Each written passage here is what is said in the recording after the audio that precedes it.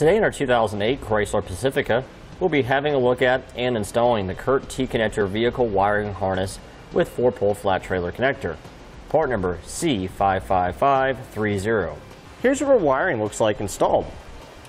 As you can see, it's designed to be hidden in our storage compartment in the back of our vehicle when it's not in use. When we're ready to use it, we simply grab it from the storage compartment here, drape down some of the wire, lay it atop the weather stripping seal for our rear hatch, making sure it's to the side of our latch, and we can close our hatch on up. With this wiring being designed to be stored inside the vehicle when it's not in use, this will help protect it from the elements. We have this nice dust cover here that'll help protect it as well. Now this trailer wiring gives you the basic lighting functions that are required by law in order for you to safely and legally be able to tow a trailer. Off this white wire here, we have our necessary ground connection between our Pacifica and our trailer so our lights work properly. This brown wire here gives us our tail light and our running light signal. This yellow wire here gives us our left turn signal and left brake light. And then our green wire gives us our right turn signal and right brake light.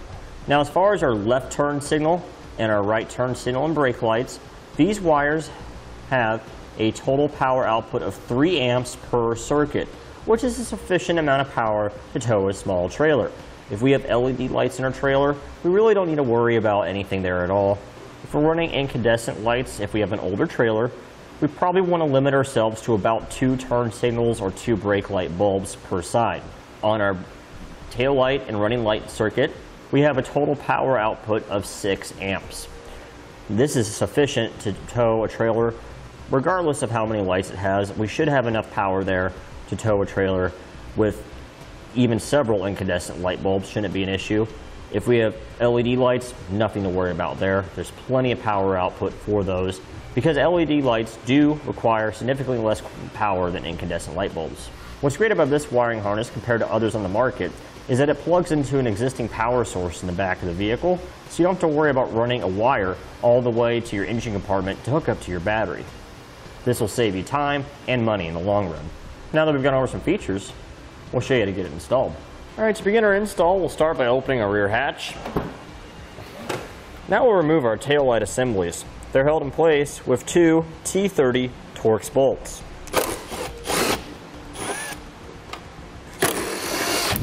Grab the assembly, pull it out away from the vehicle, find a connector here. There's a red lock tab.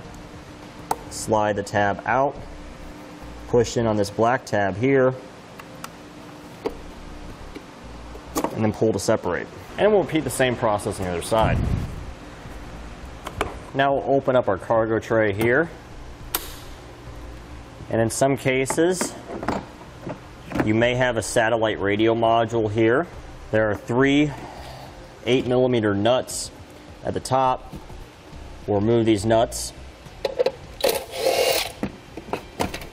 lift up on the cover where we'll find our antenna and the power connector. We'll unplug these from the module, push on the tab to the antenna,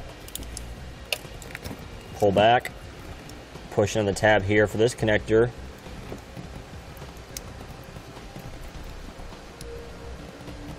and pull back. I'll set this aside. Now our carpet underneath that is held in place with 1, 2, and 3 plastic fasteners. Let's pop these up with a trim panel tool. Okay. Once you have it popped loose a little bit, you can just pull up on it and it'll come out.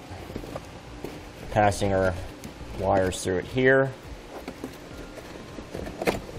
I'll set this aside. All right, with the carpet removed, we find 4 10mm bolts, 1 at each corner. We'll remove these. Now we'll pull up on our threshold.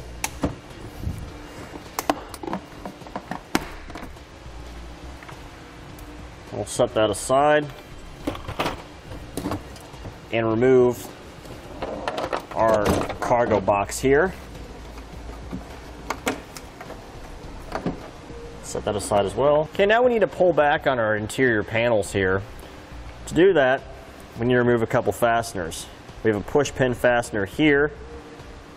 Pop up with a trim panel tool. And then we have a screw here that holds in our cargo net hook. Now we can grab our panel and pull it on back.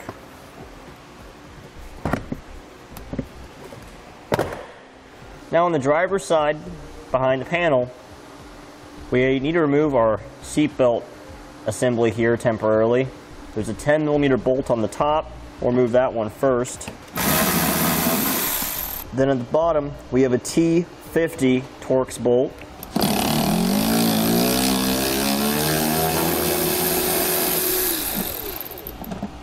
Now we'll lift up on it, pull it out, let it drop on down, and we'll pull out this rubber grommet that's behind it. With that rubber plug removed, we find a connector that's behind it, pull it on out, and we will plug in the power wire that comes off of our harness for our tow package wiring. Make sure it's secure. And we'll push in the red lock tab. All right, now that we have the power plugged into our module, we can hook up our taillight connectors. To do that, we're on our driver's side right now. We'll pull back on this grommet, just like that. Now, we'll take our driver's side T connector here. That's the one with the yellow, red, and brown wires. And we'll route this behind our panel and come out through this hole.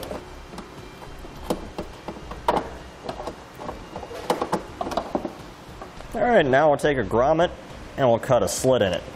Alright, that'll work. Take our wires, pass them through the slit, reinstall the grommet.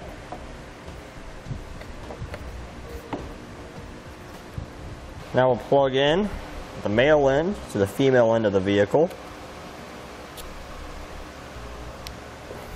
Pull that, make sure it's secure, and resecure our red lock tab. Now we'll take the provided black silicone and go over the slit that we made. This will prevent any moisture from entering the vehicle. Now we'll repeat the same process on our passenger side.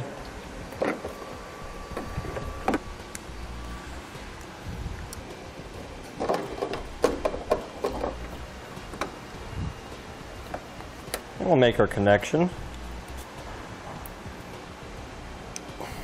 and push it in our lock tab. Okay, now we can plug our tail lights back in.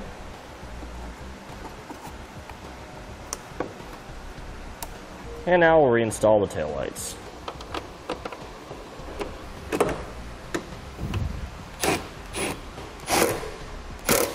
Now we'll come on back over to the driver's side and we'll repeat the same process to reinstall our tail lights.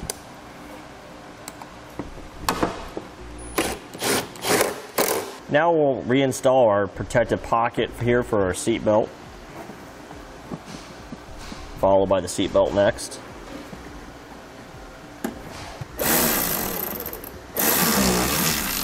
And now we'll take our 10 amp fuse here and plug it into our fuse holder.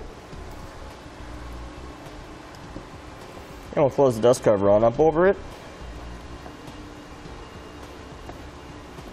Now we'll take our double-sided tape, peel off one side of it, stick it on the back side of our module.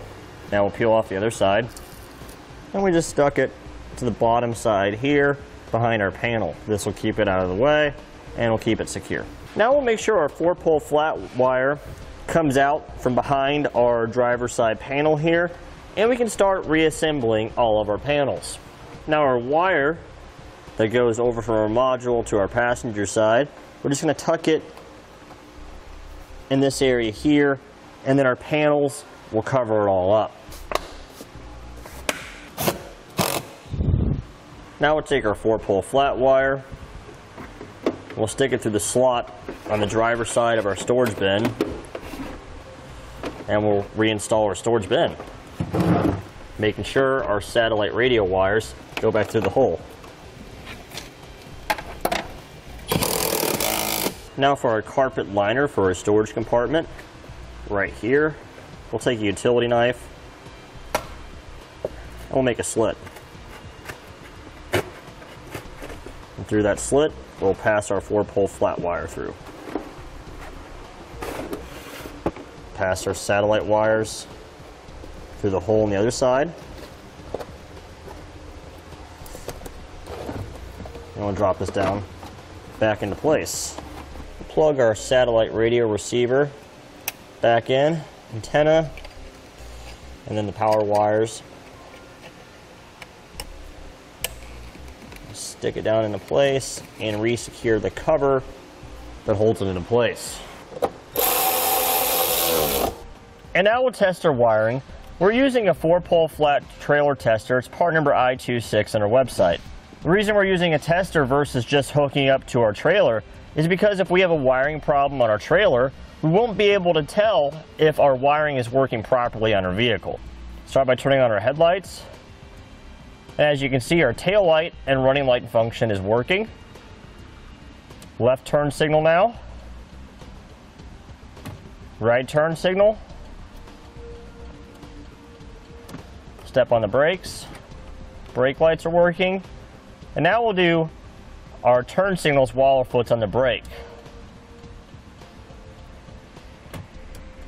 And as we can see, everything is working just like it's supposed to. And that completes our look at an installation of the Curt T connector vehicle wiring harness with 4-pole flat trailer connector, part number C55530 on our 2008 Chrysler Pacifica. Thanks for watching. Click the link in our description below to shop, learn more, or visit us at etrailer.com. And leave us a comment if you have any questions.